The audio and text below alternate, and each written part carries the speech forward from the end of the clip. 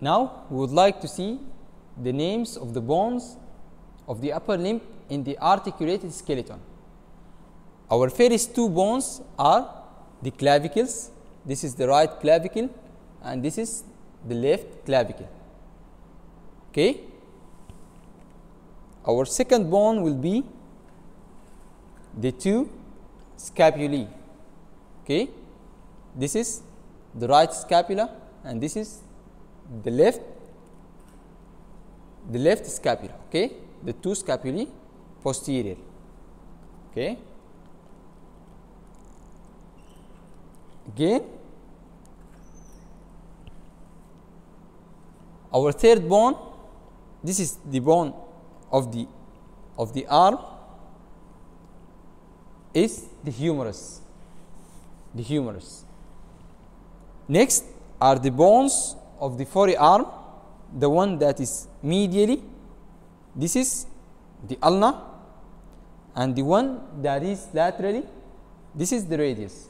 Okay, bones of the forearm are the ulna and radius. Okay. Next, this is the hands. The bones of the hand are divided into carpal bones, metacarpal bones, and phalanges. Now, we will see each one of these bones separately to identify features, and we will mention some or much of muscular attachment.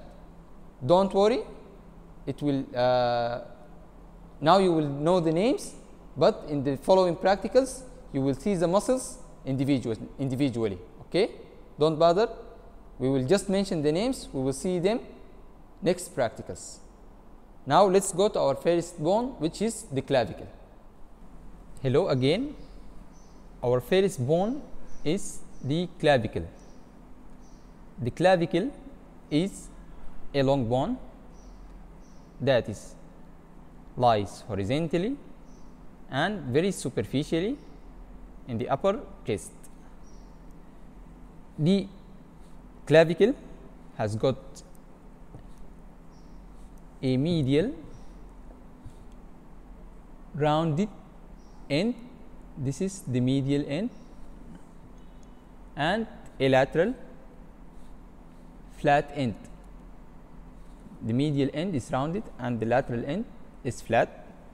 It has got two surfaces, the superior surface, which is smooth, and an inferior surface, which is rough.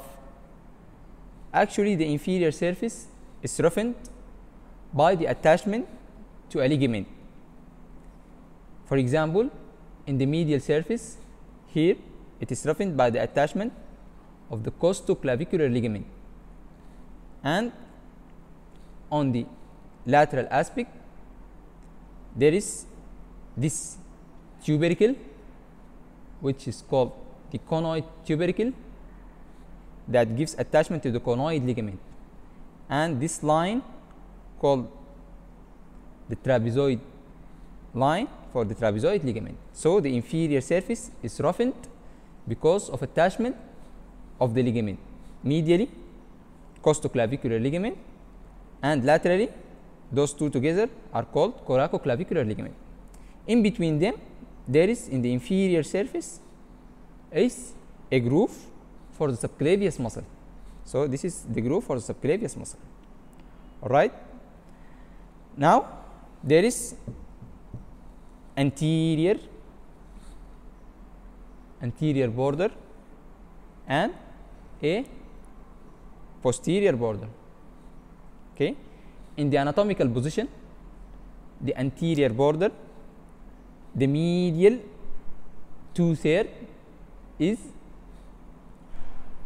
convex forward, and the lateral 1/3 is concave forward. All right. In the medial border, the clavicle provide attachment for a muscle called sternocleidomastoid. So in the superior surface of the medial border, the clavicular head of sternocleidomastoid is attached here.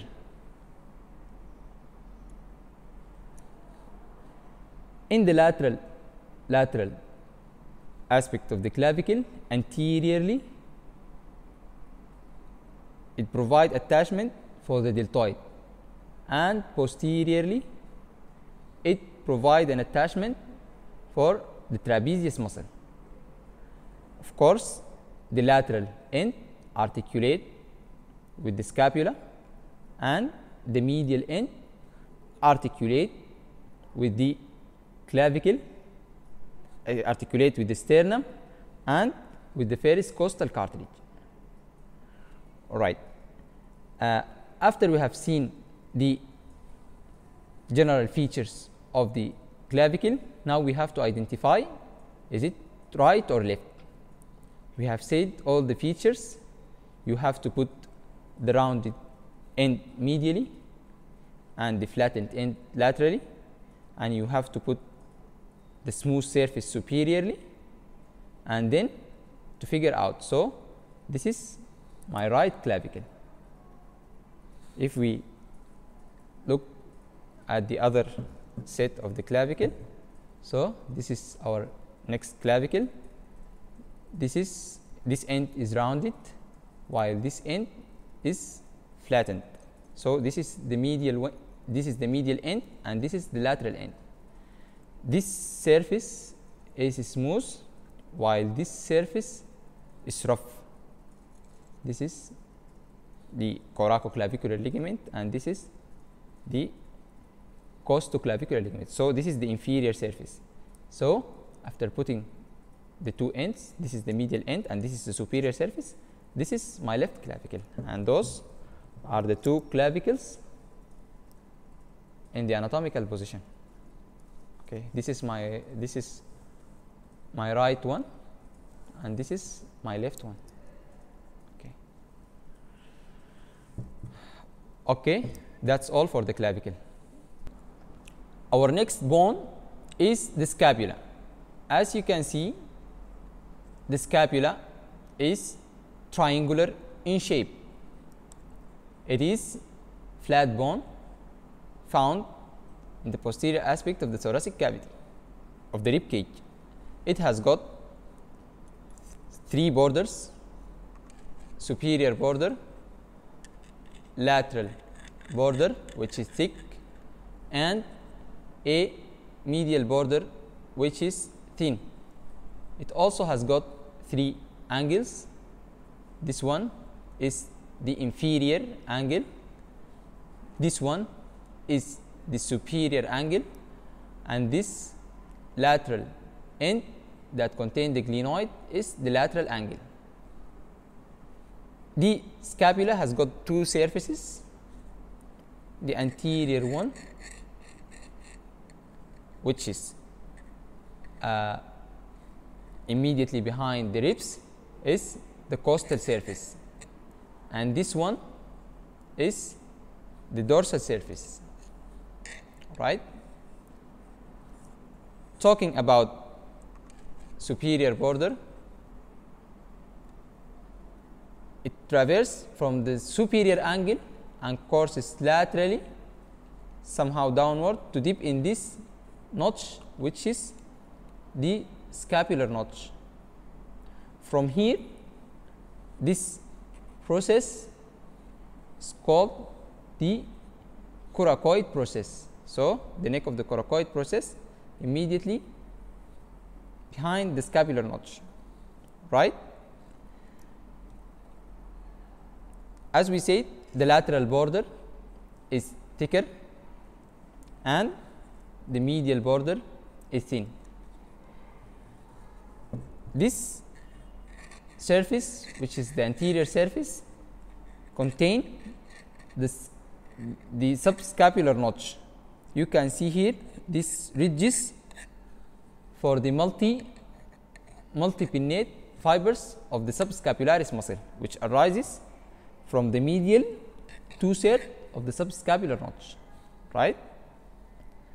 Posteriorly, the posterior surface is divided by this projection, which is the spine, into a supraspinous notch that contains supraspinatus muscle and an infraspinatus fossa which contain infraspinatus muscle. If we follow the spine, we will see that it will flatten to form the acromion. Okay, this is the acromion. All right.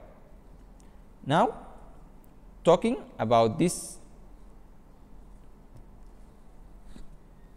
spine, the spine provides an attachment for two muscles. Here is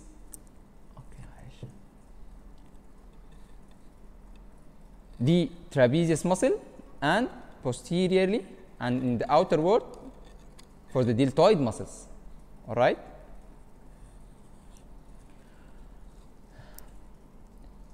This area of the scapula is called the glenoid cavity. This is the glenoid cavity. Here upward, this area is called the supraglenoid tubercle, which provide an attachment for the long head of the biceps. And here this area is called the infraglenoid tubercle, that will provide an attachment for the long head of the triceps muscle. Right? Regarding other muscular attachment,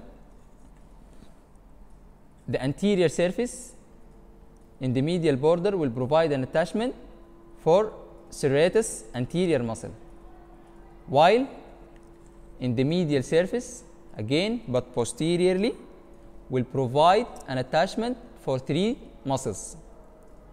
In the space above the spine, it will provide an attachment for levator scapulae muscle, and in the area adjacent to the spine, it will provide an attachment for rhomboid minor, and below this will provide an attachment for rhomboid major.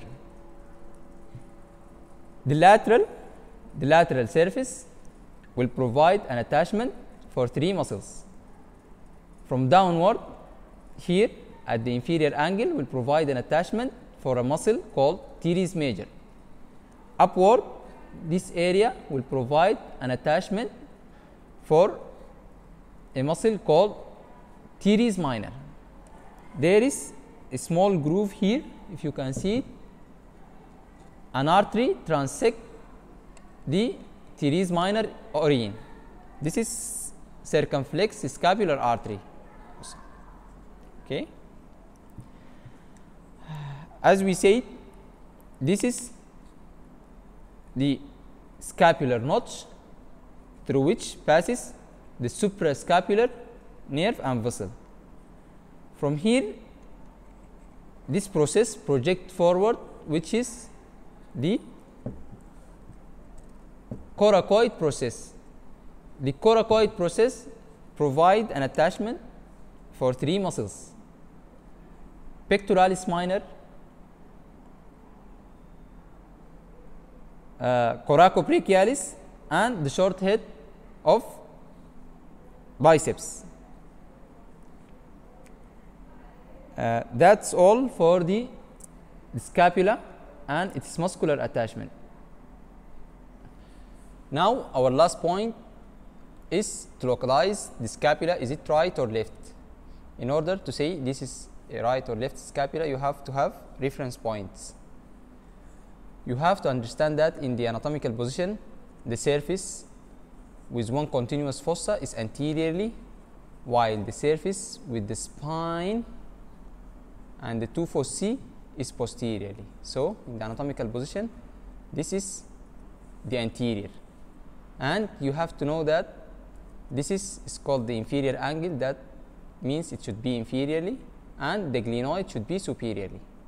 So, this is the anatomical position. Now, the glenoid cavity also should face laterally. So, this is my right scapula. Applying the same principles, this is the anterior surface, while this is the posterior surface with the spine. This is inferiorly, and the glenoid is superiorly and laterally. So those are my two scapulae. This is the right scapula, while this is the left scapula. Thank you.